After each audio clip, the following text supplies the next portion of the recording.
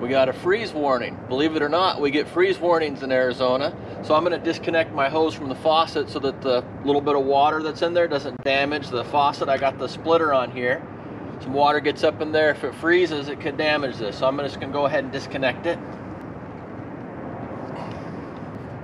That looks like that's on pretty good, so that's not going to happen. So I'm going to go ahead and down here and disconnect everything.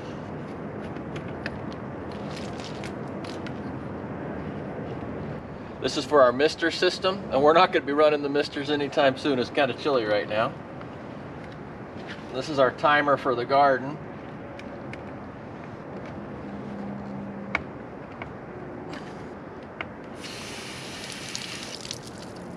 Yeah, make sure you turn it off before you do that.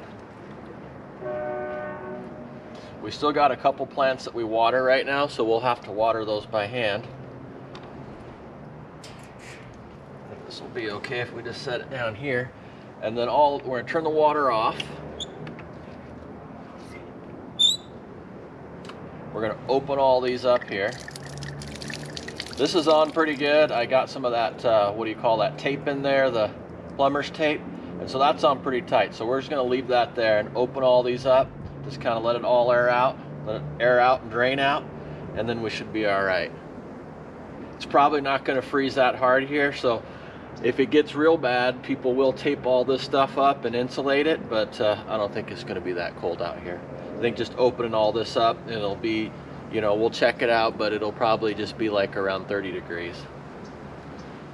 So we should be good to go. We'll go around and check the rest of the faucets and see if there's anything else we need to open up.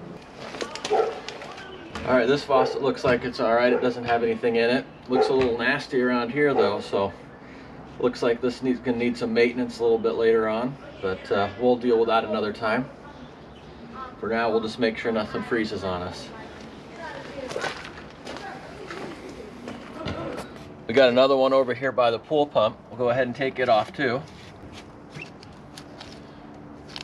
A little bit of water in there. It could get in this hose here and swell up and cause something to freeze, so we'll prevent that from happening. All right, that's it. We should be good.